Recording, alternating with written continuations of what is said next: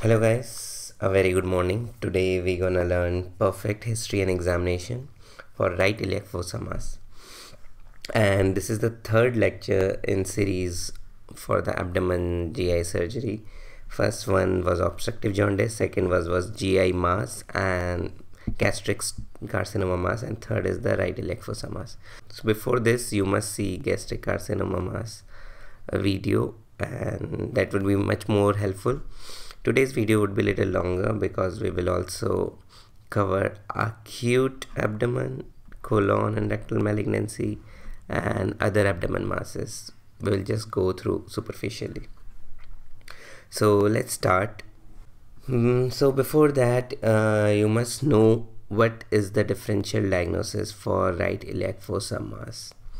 It could be parietal swelling or it could be intra-abdominal swelling. For parietal swelling, it could be lipoma, iliac abscess burrowing into abdomen, appendicular abscess burrowing into abdominal wall, desmoid tumor, pyogenic abscess.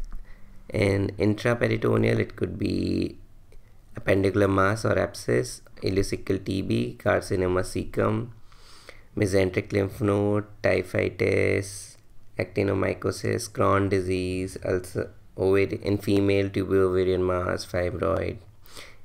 Intussusception could be common in children. For extraperitoneal, it would be psoas abscess, sarcoma, undescended testes in males, or unascended kidney, tumor of bone and cartilage. So most three common right iliac fossa mass which you will find is appendicular mass, which is most common, then could be a ileocecal TB or carcinoma cecum. So these three are the most common cause for the right iliac fossa mass, and we will be in this right iliac fossa mass video will be discussing these three causes in detail. Just remember that the extraperitoneal or the retroperitoneal masses, they don't move with respiration.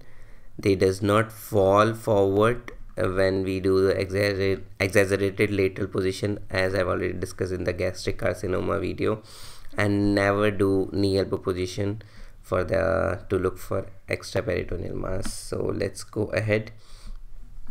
Right, some special cases, like if they ask some other causes also in female, if they ask you what are the special causes of right iliac fossa mass in females, it could be related to ovary, tubular ovarian, fibroid or desmoid tumor. If it is swelling extending below the inguinal ligament, could be ovarian cyst, psoas abscess or pelvic abscess. Or rare lumps in the right iliac fossa mass, it could be actinomycosis, amoeba typhitis, aneurysm or Crohn's disease. Let's start with the history. As usual, you will ask about name, age. So this is as per the age group. Like when you ask the age, so what are the abdomen pain causes in case of newborn, intestinal obstruction, in case of infant, valvular intussusception, Meckel's diverticulum, in case of children, appendicitis, mesenteric lymphadenitis, peritonitis, or it could be roundworm infestation. In case of young adult, appendicitis or perforation. In case of adults, in case of elderly, it could be sigmoid volvulus malignancy. So as per the age with abdomen pain, you have to keep these differential diagnoses in your mind. For identification, gender, especially if it is female, I already told you the causes. If it is the case of acute abdomen, like in case there is a severe pain, then think of ruptured ectopic, twisted ovarian cyst or acute salpingitis. In male, if in case of acute pain, you have to think of abdomen pain, you have to think of peptic ulcer, pancreatitis, intussusception or volvulus. Recurrent abdomen, then you have to ask about the occupation. If there is a recurrent abdominal colic pain, it is common in painters due to lead poisoning or some arsenic factory workers. You have to ask about education, address. Coming to the chief complaint, pain in abdomen for these days or vomiting. You can mention like lower abdomen or upper abdomen, lump for how many days. Put it in a chronological order. And chief complaint is keep in patient language. Look at the history of presenting illness. Patient was apparently well for so many days, and then he started having pain in abdomen and all, and then elaborate each of the symptom in detail. Like for example, for the pain, where is the site and duration, continuous or intermittent, what is the nature, where is the radiating. Appendicitis pain will start at umbilicus, then radiate to the right iliac fossa. Why did this happen? It's due to the development from the T10 level and also shift from visceral to parietal peritoneum, and this happens within 1 week, and it would be associated with vomiting, fever, and later on it will form a lump in the right iliac fossa. Left of umbilicus, if it starts from the left of umbilicus to left iliac fossa, then it could be gastrointestinal anastomic ulcer. What are the aggravating factor, what are the relieving factor? Then is the character. If it is a vomiting, you have to ask whether there is a nausea or not. Nausea is an early sign of chronic appendicitis. It could be there in pancreatitis, even in gastric carcinoma you can see nausea. Then you have to ask about vomiting, whether it is projectile or non-projectile, content, vomitus, bile stain or not, or blood stain, duration, frequency. If there is any mass, patient comes with a mass, you have to say what was the size when it noticed, what is, like right now it is progression sudden or it has the same size, how the patient noticed the lump, what is the site, duration, what is associated with pain or fever. Generally when it is carcinoma cecum, there is like history of anemia or seeing paler or feeling weakness, fatigue, there is anorexia, there is gradual development of mass, and there is vague abdomen pain and jaundice. In case of intussusception, like position of mass may keep on changing. Like during the intussusception, mostly the proximal part of the intestine goes into the distal part. Patient complains of colicky pain and history of other presenting things. You can ask about fever, whether it is evening rise or not. It's a classical sign of tuberculosis. With the TB there will be weight loss. You can also ask about any other symptoms like cough with expectoration, if there is a significant weight loss or not, whether there is loss of appetite, evening rise of temperature, or any night sweats. These are classical symptoms of TB. This will give you an indication that the patient had the TB of lung, and generally, especially in females, when they swallow their sputums, because they do have a good habit of not spitting out, so they might get abdomen TB quite often. So if you are thinking of abdomen TB, do also rule out pulmonary TB first. Look whether the patient can tolerate solids and liquid, because it will tell you about intestinal obstruction is partial or complete, any history of if you're suspecting obstruction. When we see ileocecal TB, if it is ileocecal TB, it causes subacute intestinal obstruction, and it will cause vomiting, distension of abdomen, there will be colicky abdomen pain, there will be constipation, there will be history of TB. When it is appendicitis, patient rejects food because it causes nausea and vomiting. In case if a patient has gone through GI tract surgery, then they might have something called blind loop syndrome. In the blind loop syndrome, there is anemia, there is loss of weight, and there is steatorrhea. So coming to the bowel habit or bowel history, basically you should know what is normal. 3 times per day to 3 times in a week is completely normal. So when we see there is absolute constipation, means there is arrest of feces and flatus. It happens in intestinal obstruction or peritonitis. When we see constipation, it could be due to it is common in appendicitis. Presence of tenesmus. What is tenesmus? So this is a very common viva question. Tenesmus is ineffectual Straining at stool with passes of mucus and blood. Happens in pelvic appendicitis or pelvic abscess. Acute intussusception. Feature of intestinal obstruction is there. There is passage of mucus and blood in the stool. We call it as current jelly stool. This is also one of your MCQ question. Current jelly stool is seen in acute intussusception, and there is intermittent pain. And especially if you see in the children, their mother will complain. Sometime baby all of a sudden start crying, then he is little okay or happy. Hasta hai rota hai, hasta hai rota hai. And there is a red color tarry stool, which should give you an idea of acute intussusception as your differential diagnosis you should keep in your mind. If the patient say complains of more with the diarrhea, with abdomen pain, and then you can think of ulcerative colitis as your differential, regional iliac, acute enteritis. So past history, you have to see if there have been any past history of any similar episode like acute appendicitis or renal colitis or intestinal obstruction. Personal history, whether it's smoking or alcohol, because of malignancies, carcinomas common. TB is also common with these. Both are the risk factor. In case if female, you can ask about the menstrual history, allergies, any significant history you can ask in the family, especially related to cancers. GI malignancies are often could be hereditary or could be part of the syndrome. So you have to summarize your history. Like this must a year-old male or female presented with this type of pain at this site or associated with vomiting, fever for so many days.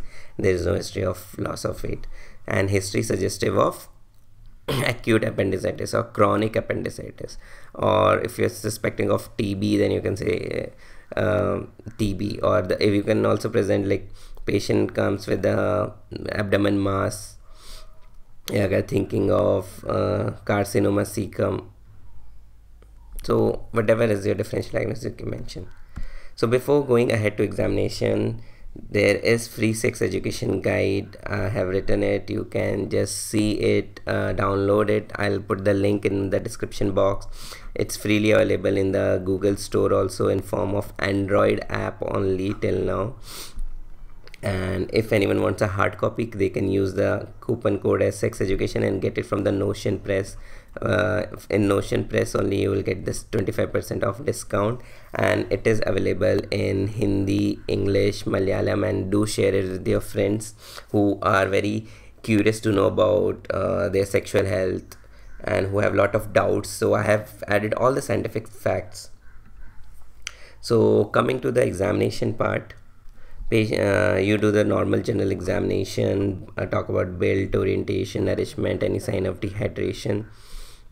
Look at the pallor, could be there in malignancy, bleeding, GI, poor malnutrition, icterus, malignancy, if it is affecting the portal system or infiltrating to pancreas, can cause icterus, jaundice, cyanosis, clubbing, lymphadenopathy, especially the neck.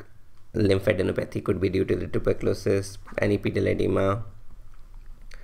Look at the blood pressure, pulse, respiratory rate, temperature, and SpO2. If there is a fever or pain, then respiratory rate will also increase and pulse will also increase in case of pain and fever. In case of acute intestinal obstruction, their pulse could be normal, but there will be dehydration which will increase the pulse. In internal hemorrhage, pulse becomes immediately rapid. In case of fever, I already told you, respiratory rate will also increase and pulse rate will also increase. Pulse rate gradually rises in case of acute appendicitis. So coming to the examination of abdomen, definitely take the consent, expose the particular area, examine the perineum, also supraclavicular fossa and renal angle. Make the patient lie down, and then you can do, and remember abdominal swelling are seen better. Look for the shape, contour, umbilicus, movement with, if there is any mass, whether the mass is moving with respiration or not. If it is not moving that, or there is a sluggish or nil, Then it could be due to the peritonitis, hemorrhage into peritoneal cavity. If there is a localized part of the abdomen is not moving, think of limited respiratory movement, could be due to the local underlying inflammation. Like if the right hypochondrium region is not moving that well, then you think of gallbladder related etiology or liver. If the right iliac fossa mass area is not moving well with the respiration, you can think of acute appendicitis. See if there is also any fullness in the right iliac fossa mass. If there is any fullness, then you can think of any distended cecum or right iliac fossa mass. I already told you, think of three common things, which is ileocecal TB, it could be a cecum carcinoma, or it could be acute appendicitis. There are, as I already told you, there are other causes. You have to always keep those other causes also in your mind, that would be asked in your viva. Whether any visible epigastric swelling seen in your gastric carcinoma, peristaltic movement, especially ladder pattern is seen in small bowel obstruction, any scar, dilated vein, fullness in right iliac fossa. I already told you, distended cecum seen better than felt, hernia orifice, renal angle, perineum, and supraclavicular lymph nodes. You have to see pen palpation, like superficially look for the warmth or any tenderness or any guarding or rigidity. For the deep, examine the liver, spleen, or any mass or any hernia site. And examination also, genital examinations are also, as I already told, is a part of your abdomen. Generally, when we see there is a muscular guarding, when there is guarding is there, indication of, it is an indication of irritation of parietal peritonitis. It could be of two types, voluntary or involuntary. So whenever voluntary guarding is there, it will disappear when the person does expiration. So you tell the person to exhale. So when the person exhales, this voluntary guarding will disappear or reduce. Whenever there is an involuntary guarding, it can indicate of underlying parietal peritonitis, or there is a regional guarding is there into certain area, then you can think of etiology related to certain area like cholecystitis or appendicitis. In case of appendicitis, and especially if the appendix is retrocecal, then guarding will be present over the loin, and if it is paracecal, then it could be present over the right iliac fossa. So in case of swelling, especially in the right iliac fossa mass, comment about the site, plane of the swelling. Plane, I already told you how to look at the intraperitoneal and extraperitoneal swelling. You can differentiate through lateral exaggerated position. Never do knee elbow position. I already explained all these tests in the stomach carcinoma video. Do definitely go and learn how to assess the plane of the swelling in the abdomen, and comment on the size, extent, shape, surface, border. Consistency is difficult in the abdomen swelling too, especially to comment on cystic or solid, as we are not able to fix the swelling. And to certain extent, swelling can be, if it is attached with mesentery, evaluate if it is attached to the mesentery or not, especially in the right iliac fossa or abdomen swelling, and try to get all around the swelling for the abdomen case. See whether there is a movement with respiration or not. This will also help you to differentiate it as intraperitoneal or extraperitoneal or retroperitoneal masses. Pulsation over the swelling, expansile or transmitted. So whenever they will ask you about lower abdominal swelling, they will ask you a differential diagnosis. So we will see these differential diagnosis. How will you differentiate? Appendicular mass, it will be irregular, firm, tender, and always fixed. And short duration, will it be there like 48 to 72 hours after the acute appendicitis? This will form, and this will disappear in 2 to 3 days. If it does not disappear in 2 to 3 days, then think of carcinoma of something like carcinoma of cecum, and then ultrasound might be needed in case of your appendicular abscess. And appendicular abscess, when we see, mostly it will be never kept in your exam because they need an urgent surgery. So they will have a fever, red and edema over the abdominal wall, lower border will be palpable. When we see hyperplastic ileocecal TB, so this you have to remember. In hyperplastic ileocecal TB, patient can feel the bowel movement. This is generally one of the another history, and there is firm mass. History will be for months. There will be barbaric pain, colicky type, and there will be pulled up cecum. Carcinoma cecum generally will be seen in elderly patient. It will be hard mass, irregular, fixed lump, and other lymph nodes of the abdomen or pelvic will be also enlarged. There will be anemia, weight loss, anorexia, and occult blood in the stool. For secondary lymph node, if you see in the abdomen, generally there will be hard, nodular, and fixed mass.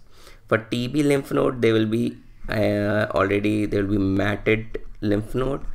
They are made by formation of cold abscess that burrows through the tissue and comes more of superficial. So now coming to the other causes will be iliac artery aneurysm. You will have a expansile type of pulsation. There could be iliac abscess. There could be iliopsoas cold abscess. There could be intussusception.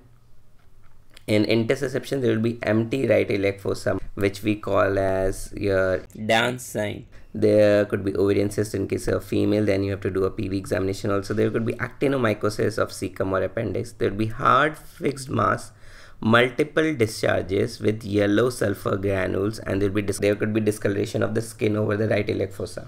So in this slide, we will try to differentiate how to differentiate these three. When we think of Crohn's disease, think of three things. Patient will have abdomen pain. Patient will have diarrhea. Patient might have mass with abdomen pain, which can mimic acute appendicitis, and there will be history of weight loss because patient is having diarrhea. So there will be weight loss. So these three things will be there, or 3 to 4 things, which is diarrhea, weight loss, fever or abdomen pain, and abdomen mass, right iliac fossa mass, which will be insidious onset. Generally, Crohn's disease will have 4 stages.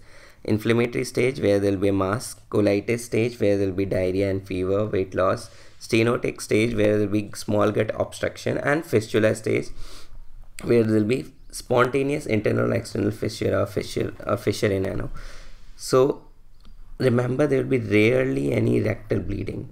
Anal anomaly would be there in 80% of the cases, and cecum remain its in position. I already told you, if it is a carcinoma cecum, there will be pulled up cecum. Then in the barium males, it will show you a string sign of Cantor. This is also your MCQ question. Then coming to your ulcerative colitis, there will be no mass. This is a big differentiating thing. It will be more common in women, young adults around 20 to 30-year-old. There will be abdomen discomfort. There will be history of relapse and remission stage. In acute stage, patient will have fever, mucus, blood stain, purulent, diarrhea. If it is chronic ulcerative colitis, patient will be having wasting and anemia. There will be uniform affected of mucosa, just for the MCQ purposes, like ulcers inside the intestine will be uniform, and there will be no fistula formation. When we come to the diverticulosis, pulsion diverticula plus infection, which mimics left iliac or left-sided appendicitis. What happens is, diverticula occurs due to the excessive intracolonic pressure, and in the initial stage of diverticulitis is presented with mostly rectal hemorrhages, flatulent distension of the lower abdomen, and the later stages will present with fever, malaise, pain, tenderness in the left iliac fossa, which will mimic like your left-sided appendicitis. Then ask if the patient is having rectal hemorrhages or flatulent distension of lower abdomen, this should give you and left iliac fossa mass, think of then diverticulitis. To differentiate between these two and diverticulitis, there will be systemic manifestation in case of ulcerative and Crohn's disease, which is your erythema nodosa. There could be pyoderma, there could be arthritis is common, synovitis is seen. So any systemic manifestation if you see with the GI like diarrhea or any lower abdominal related manifestation, always think of Crohn's disease or ulcerative colitis. So coming to the very important slide, which is features of your acute appendicitis. Examiners will ask you about each and every sign in this slide and every detail, why this happened, why this does not happen. So be very much prepared for this. So when you will be doing a superficial examination, if you see any hyperesthesia, like when you touch that area or you pinch the skin over that area, there will be a patient will have a wince or pain. So that area is your serine triangle. What are its boundaries? Line joining umbilicus and anterior superior iliac spine and pubic symphysis. These three are the three major points. When you join all these three, then you form a Sharon's triangle. And Sharon's triangle is on right side. This you have to remember. Don't do it on the left side. If it is on the right side, Sharon's triangle, hyperesthesia, this is one of the key feature of acute appendicitis. Remember about Sharon's triangle, this hyperesthesia will disappear in case there is bursting. If there have been any bursting of gangrenous appendicitis, then this hyperesthesia over the Sharon's triangle will go away. Then is your roving sign. In the roving sign, pressure on the left iliac fossa, pain. If you like, you will try to compress on the left iliac fossa and there will be pain in the right iliac fossa.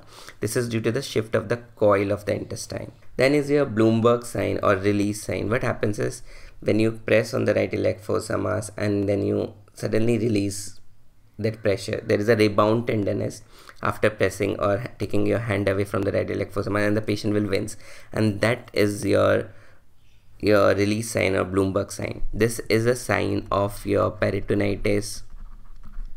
And what happens is that as soon you release the pressure, then abdominal musculature springs back to the original place and patient will immediately cry out or wince. Then is your tenderness at the McBurney's point. So this is also another Viva question. Where is the McBurney's point? It's a junction between medial 2/3 and lateral 1/3 along the line joining anterior superior iliac spine and your umbilicus. So it is at spino-umbilical line. Then they might ask you what is Murphy's triad, Murphy's syndrome. So it has three things. One is pain, then is the vomiting, then is the fever. So what happens? Patient with acute appendicitis will have a Murphy's triad, which will first patient will have a pain which will start near the umbilicus, then shift toward the right iliac fossa, then patient will have vomiting and fever will come at the later stage. So if three things are there, think of acute appendicitis. This is a Murphy's triad. And Murphy's sign, it's the most then examiner may ask you what is Murphy's sign. Murphy's sign we already have seen. It is the right hypochondriac tenderness seen in acute cholecystitis. In the acute cholecystitis you will see Murphy's sign, Murphy's triad or Murphy's syndrome you see in acute appendicitis.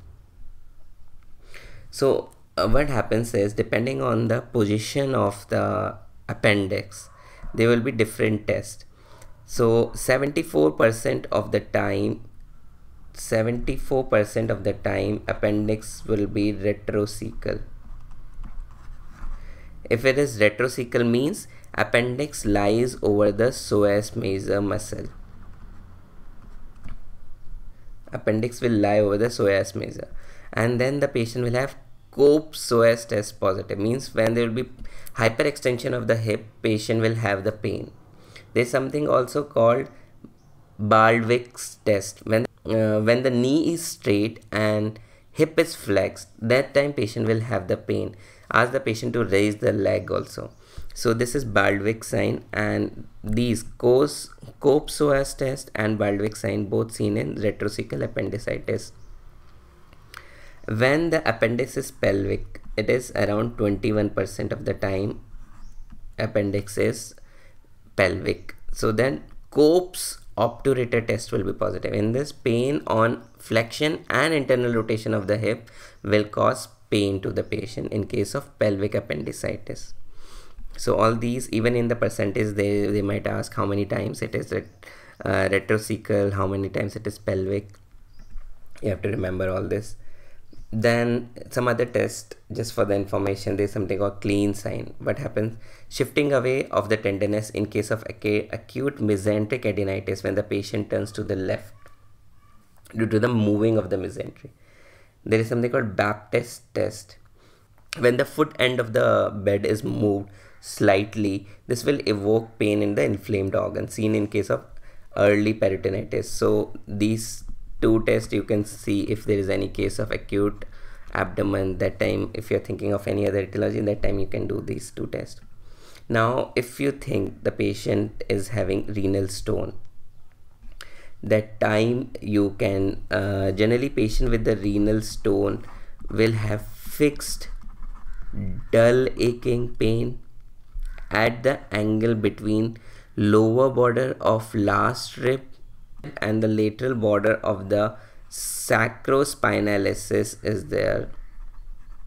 So this area patient will say, or patient will complain with the back pain or the loin pain, and this pain will get worse when the patient is doing running, jolting, climbing up the stair, and there will be uterocolic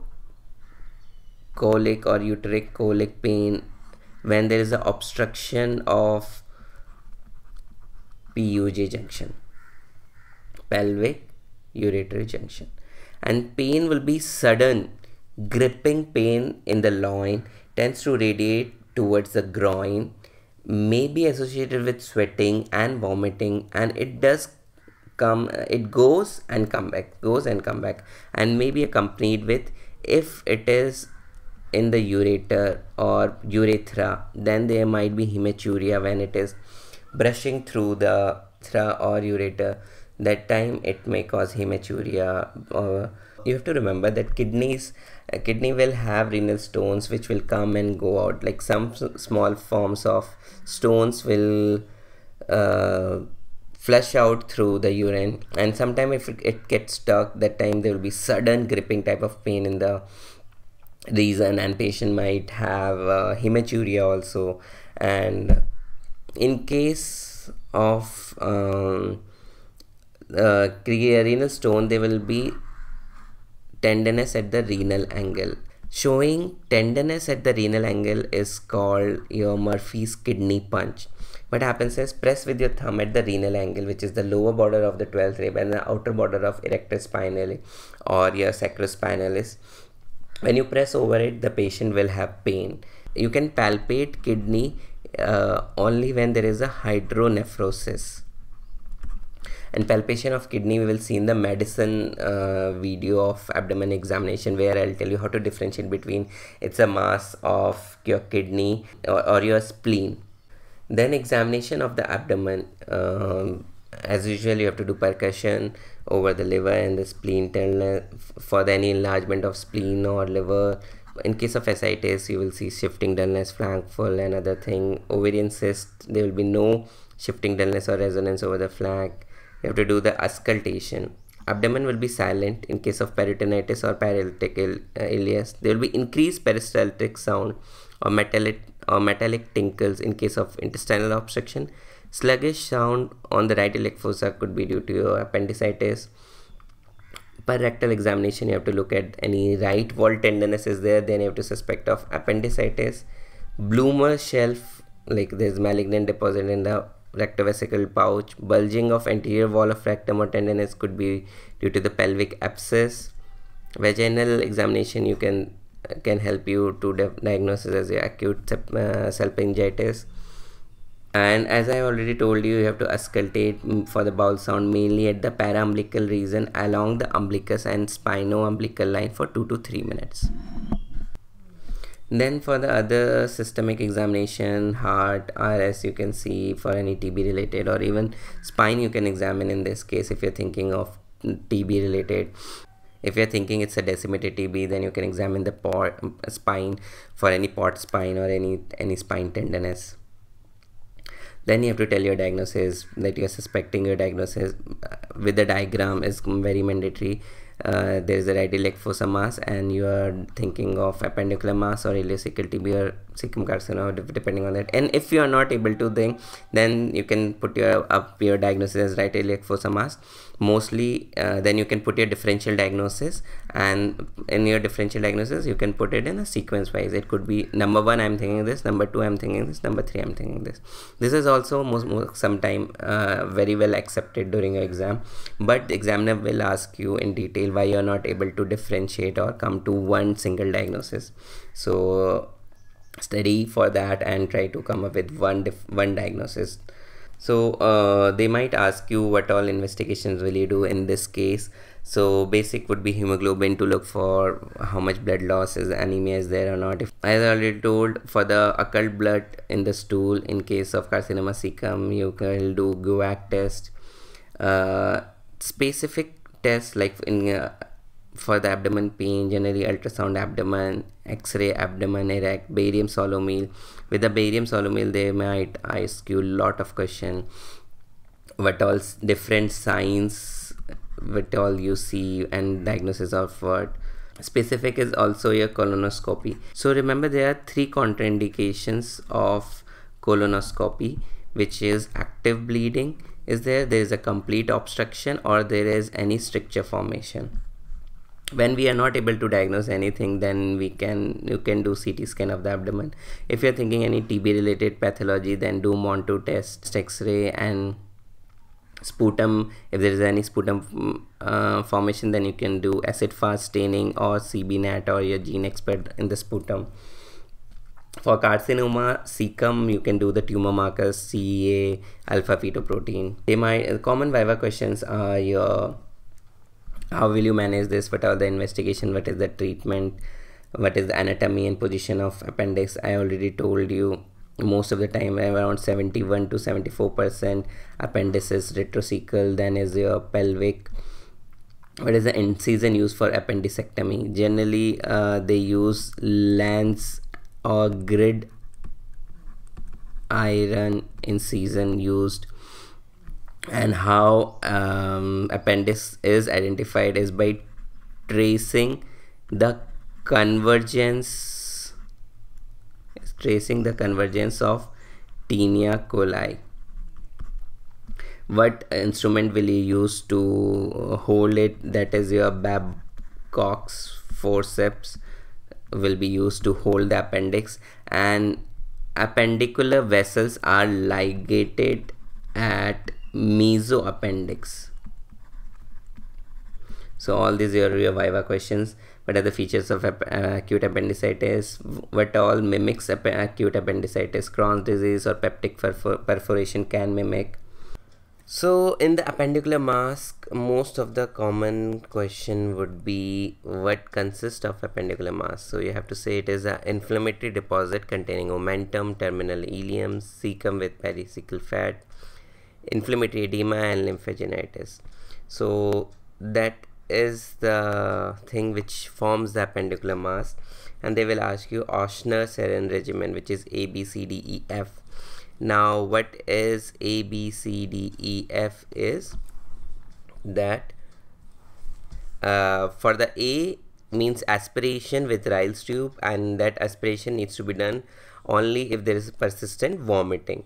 Then B is for bowel care, means purgatives or laxatives should not be given. A patient with appendicitis will have constipation, and for the bowel care you do not have to give any purgatives or any laxatives, because this will increase the risk of perforations.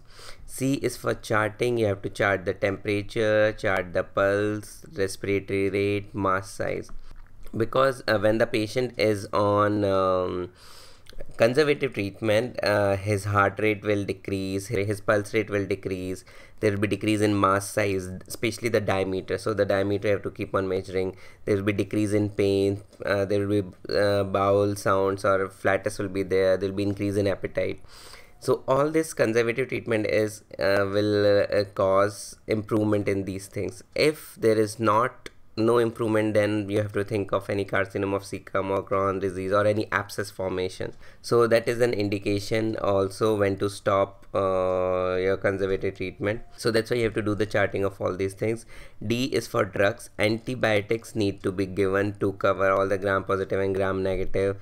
Generally in most of the college they give Metrogel and Ciproflox, but depends, it will keep on changing as per the drug sensitivity. In the drugs, never ever give painkiller.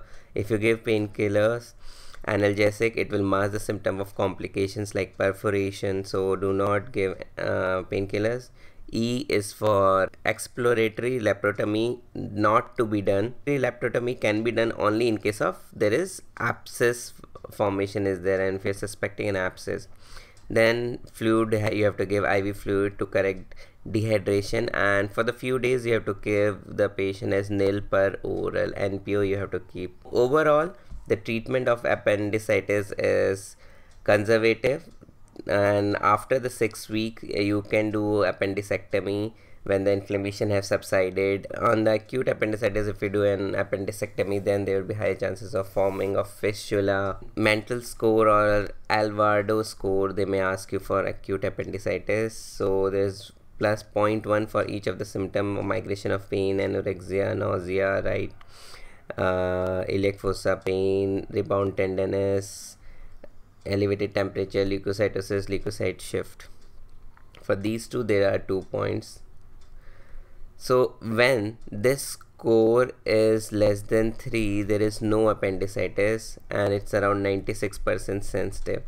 If it is score is 4 to 6, then you can advise CT scan to confirm, and diagnostic accuracy is increased with greater use of CT scanning. However, CT scan confers risk and disadvantages, like it is costly, it can cause radiation exposure and contrast related complication, but it's kind of so 4 to 6 you are not sure, so you will do a CT scan to help you to diagnose. Say 6 to 7 you can say it as appendicitis, and it's around 58 to 88% of sensitivity, like okay, you can say it's a acute appendicitis or appendicitis. Then most of one common question would be, what is the differential diagnosis of left iliac mass? The examiner may ask you, okay, what if this mass would, instead of right iliac fossa, it is on left iliac fossa? So what are your differentials? Same for the parietal, you have to say lipoma, abscess, inguinal swelling. Then intraperitoneal, with a sigmoid related, it could be diverticulitis, which mimics as left-sided appendicitis, or carcinoma, which will produce constipation and a lump. And overall, the causes are similar like right iliac fossa, except cecum and appendix related swelling won't be there on the left side. So this is what you have to keep the basic anatomy in your mind, that what all causes will you quote when there is a mass in the left iliac fossa. Now I will see the swelling in the epigastric region. Parietal swelling are same like your right hypochondrium or other causes. For the intra-abdominal swelling, like congenital pyloric stenosis, mainly present in 2 to 4 weeks year old of male babies with a projectile vomiting, with vomiting after breastfeeding. There is visible peristalsis, sometimes definite lump at the pylorus. Other causes, peptic ulcer or carcinoma of stomach. Then is intussusception. At intussusception, there will be emptiness at the right iliac fossa. Colicky pain could be with lump, and red currant jelly stool would be there. You have to think of TB also, any neoplasm. Inflammatory conditions like TB or any infection will cause tender and irregular mass. Carcinoma swelling will be mostly irregular and hard. TB peritonitis, in case of TB peritonitis, what happens is momentum rolls up to form a transverse ridge. Then another common cause would be related to pancreas. Pseudocyst of pancreas is collection of fluid in the lesser sac of peritoneal cavity resulting from acute pancreatitis or trauma. It forms a very smooth rounded swelling with fluctuation. Test is positive in case of pseudo cyst of pancreas. Then other causes, related to the lymph node or aneurysm. Aneurysm will have expansile pulsation. Then Tabes mesenterica, lymphosarcoma, secondary malignancies, lymph node. So you should know what all structures are there in the epigastric, in the abdomen, and what all swellings it can present. Like then umbilical swelling, mostly rectus sheath hematoma can occur from the trauma or following convulsion due to the tetanus or strychnine poisoning, which causes tear of inferior epigastric artery. Then think of this desmoid tumor. Desmoid tumor is type of a fibroma which is not encapsulated and hard, arises from the deeper part of rectus abdominalis. So it is also called as recurrent fibroid of Paget. There's also another MCQ, swelling related to small intestine and mesentery, TB, tumor, intussusception, cyst of mesentery, retroperitoneal connective tissues like retroperitoneal cyst, lymphoma, sarcoma. Then coming to hypogastrium reason, there from the parietal, it could be lipoma, cold abscess, or urachal cyst. It's same like umbilical swelling, except that urachal cyst could occur, which is a remnant of allantois extending from the bladder to the umbilicus, becoming obliterated. If it is patent, then urinary fistula is formed in the newborn. Closure of umbilical cord and vesicle end, which is persistent middle segment, arises urachal cyst. So urachal cyst is mostly a cystic swelling which lies deep to the abdominal musculature and relatively very fixed. There could be swelling related to urinary bladder, which will be a globular swelling and can be palpated at midline and may reach up to umbilicus in chronic retention of urine. It is generally dull in percussion, and normally this area is resonant due to the presence of terminal collus of small intestine. Pressure on distended bladder will induce desire for micturition. There could be swelling related to uterine and appendages like pregnancy and fibroid. Appendages means there could be tubo-ovarian mass, there would be rupture, tubal gestation, there could be ovarian tumor, there could be cyst, broad ligament cyst could be there. There could be pelvic abscess. In case of pelvic abscess, there could be fever, lower abdomen pain, there could be copious discharge of mucus per annum, there could be higher increase of micturition.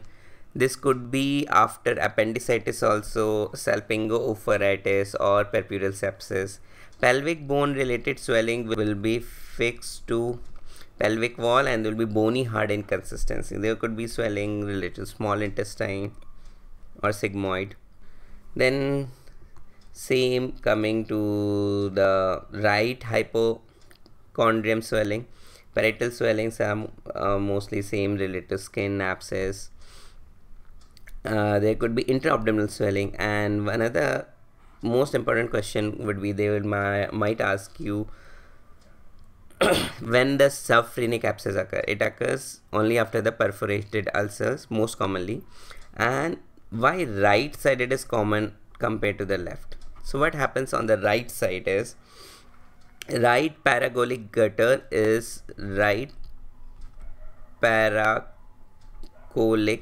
gutter is wide and deep, and also on the right side there is absent colophrenic ligament. There could be swelling related to the stomach, duodenum, hepatic flexure, Gallbladder we have already discussed. Kidney, it could be solid compensatory hypertrophic or cystic hydronephrosis or pyonephritis or perinephritic abscess. Liver, it could be congenital renal slope or it could be amoebic hepatitis and abscess. What happens in amoebic hepatitis and abscess is there is history of amoebic dysentery, right hypochondriac pain radiating to the right shoulder, irritating the right diaphragm. There is high fever, and hydatid cyst is mostly present near to the margin of the liver with palpable spherical and smooth swelling, and with hydatid thrill and fluctuations. There is history of attack of urticaria, where there is rash or itching in the skin, eosinophilia, and there could be Cassoni intradermal test will be positive. The other causes would be suppurative pylophlebitis, suppurative cholangitis, gamma of liver, which is very rare, carcinoma of liver, melanotic carcinoma of liver, cirrhosis of liver. Then the swelling of the left hypochondriac region, parietal swellings are mostly same as the right side. There could be swelling related to stomach, left lobe of liver, splenic flexure, tail of pancreas, left kidney and adrena, left subphrenic space.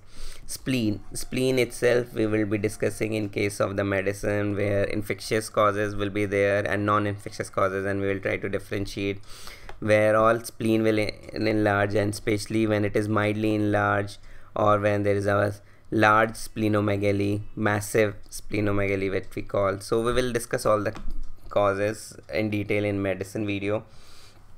Then there could be differential diagnosis for the right and the left lumbar swelling. For the lumbar swelling, parietal would be mostly almost same. The important thing would be it could be right kidney or left kidney, and how to differentiate between kidney and the splenic swelling we'll discuss in medicine video. And just to promote on Kindle, there are books related to surgery also. If you want to check out the important questions for general surgery, you can, a link will be there in the description, you can go and check them out. Now to discuss about colon carcinoma. The colon carcinoma you can differentiate as right-sided and left-sided. Right-sided is generally ulcerative or proliferative, but the left-sided is mostly annular and tubular growth. What happens on the left side is left-sided lumen is very narrower, and solid fecal content is more on the left side. That's why annular type of lesions occur more toward the left side, and there is a progressive constipation. So lumen is narrower, more solid fecal content is towards on the left side compared to the right side. So annular lesion happens and it causes progressive constipation. This is a very much important question.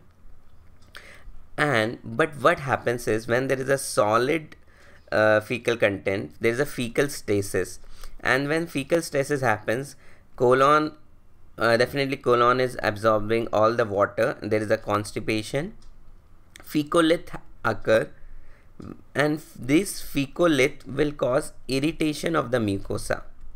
When there is a irritation of a mucus, mucosa which causes mucus irritation, that causes diarrhea. So there is altered diarrhea and constipation. Firstly, constipation will occur for a long time, fecolith formation, irritation of the GI mucosa, colon mucosa, then it causes diarrhea due to the mucus irritation. This is a very important question in the Viva, why annular region happen on the left side, why there is a altered diarrhea, first constipation and then altered diarrhea happens in cases of left-sided malignancy. And there will be no mass in the left-sided. Mass may be present in the right iliac fossa mass. In case of right-sided colon malignancy, there will be pain, there will be occult bleed, there could be melena. In the right-sided malignancy, they may ask you why melena occurs. Because of this S2S present in the colon causes melena, and it's not due to the presence of HCl. It does not cause obstruction, there is no constipation, no diarrhea. While on the left sided also frank bleed will happen and there will be early morning spurious diarrhea. Colonic mets can, in both of the things, colonic mets can go to the liver and these mets do not cause jaundice. So in the colon carcinoma there could be few I have a question. One could be, which is the most common site? So most common site is rectum for the colonic malignancy, and around 38% of times it will happen in rectum. Then it could be sigmoid colon, which is around 21%. Then would be your cecum, which is around 12%. Then it could be transverse colon, then could be your ascending colon, then will be a descending colon. So this is a sequence, and they might ask you what are the 4 common types of carcinoma or tumors in colon. Most common is adenocarcinoma, then is your lymphoma, then could be the GIST, and then could be a carcinoid.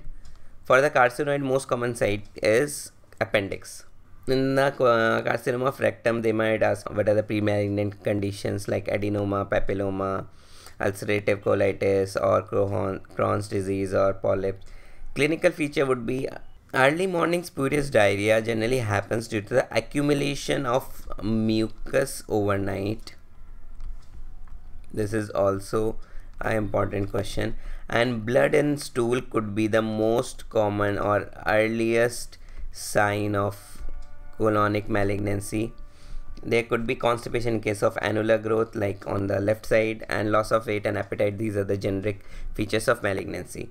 They might ask you some theoretical questions like what is the length of anal canal. So all these in carcinoma of rectum, you have to do the parectal examination, and they might ask you what is the length of anal canal. So the length of anal canal is only 4 centimeter, and what is the length of rectum, which is 12 centimeter. And they may say when you do a digital parectal examination, so parectal examination can be done up to 8 centimeter. And proctoscopy, which we oftenly use in OPD and for examination, which has a length of 12 centimeter. So they might ask you what is the length of the colonoscopy tube, which is 160 centimeter. So with 160 centimeter of the lower GI tract, we can examine with a colonoscopy. Pain we'll be discussing. Just to promote Palliative Care Made Easy book, these have a very important and crucial points regarding palliative care. Palliative care you can see as nothing much different but as a supportive care, and I feel every medical student, every MBBS student must know about palliative care. You can read from this book or read from standard textbook. Oxford textbook of palliative care is there. There are very important textbooks are there. Read about it, and more importantly, practice it. It tells you to how to become a very good doctor, to have little empathy, think from patient's perspective. Do not see patient itself only as a disease. Look at the whole, treat the whole patient, and it will give you a lot of fundas to manage pain, basic common management of symptoms. You can check it out in the Kindle. I'll put the link for this book also in the description box. It's very important and often missed in the MBBS curriculum to focus on palliative care, and most of the doctors try to ignore it, but I'm telling you in the practical life this is very much important. So as my surgery professor used to say, acute abdomen. So just in missing him and putting up the ahead video, acute abdomen. So acute abdomen is when a patient complains of acute attack of abdomen pain. And so in that, what all history you have to ask? What is the time of onset? Early morning could be acute appendicitis. Afternoon, after post lunch, it could be due to the perforation of peptic ulcer.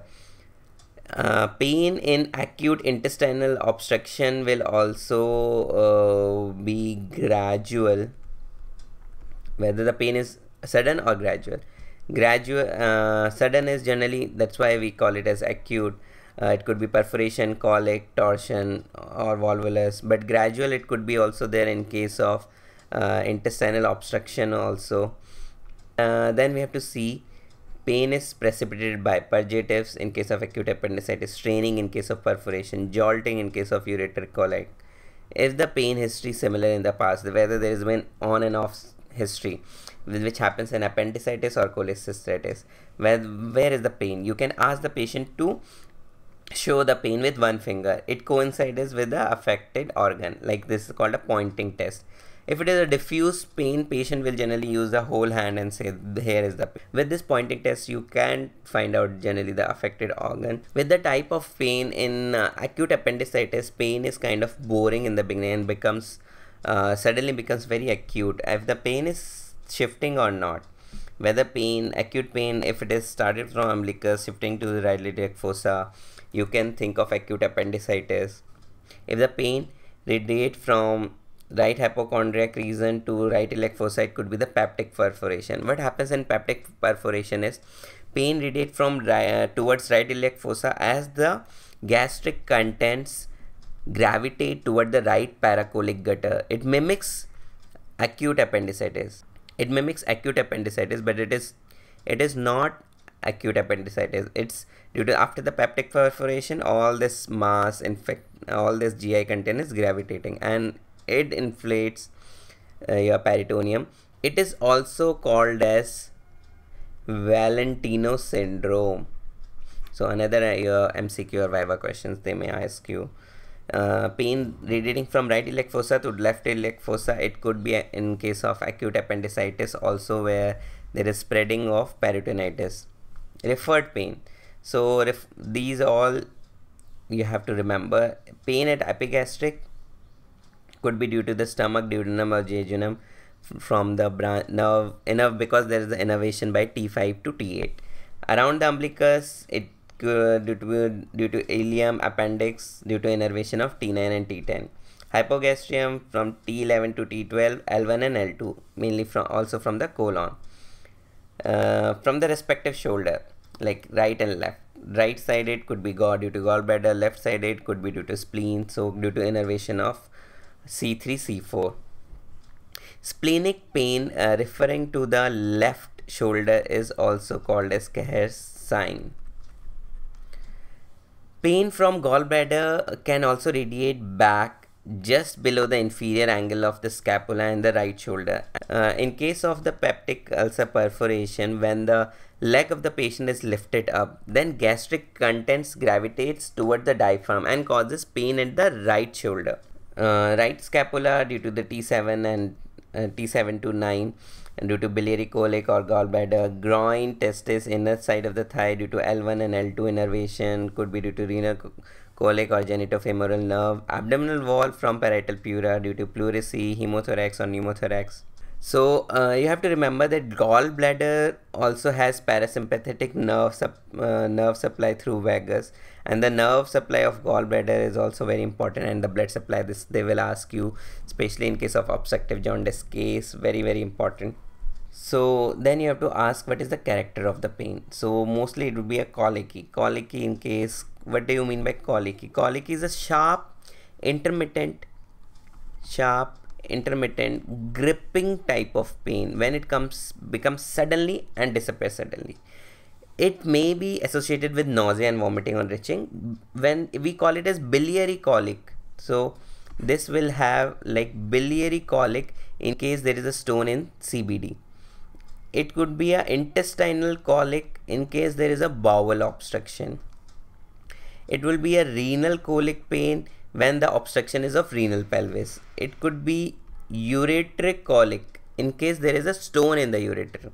It could be appendicular colic when there is a obstructive appendicitis. And so all thing is obstruction of a hollow organ or a hollow tube. This is what is causing the biliaric pain. Remember, biliary colic is kind of a misnomer, as bile duct or tract does not have any muscle. So when it does not have a muscle, it will not cause biliary colic pain. It is mainly due to the gallbladder stone contraction which causes biliary colic pain. So this is also very commonly asked. So constant burning type of pain can happen in case of peritonitis, severe agonizing pain in case of pancreatitis and torsion, throbbing type of pain in case of inflammation or hepatitis.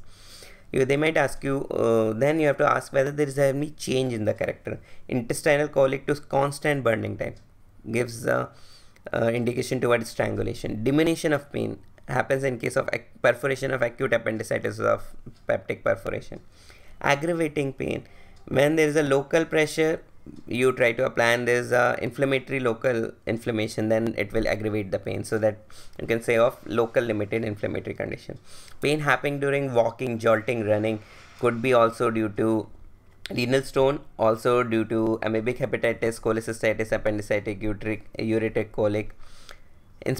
Pain increasing on inspiration or coughing due to diaphragmatic pleurisy. Pain during micturition, ureteric colic. Pain during stooping, hiatus hernia, reflex esophagitis. Pain relieving with pressure, like local palix. So all the colics pain will it will try to reduce. Pain relieving on lying still due to peritonitis.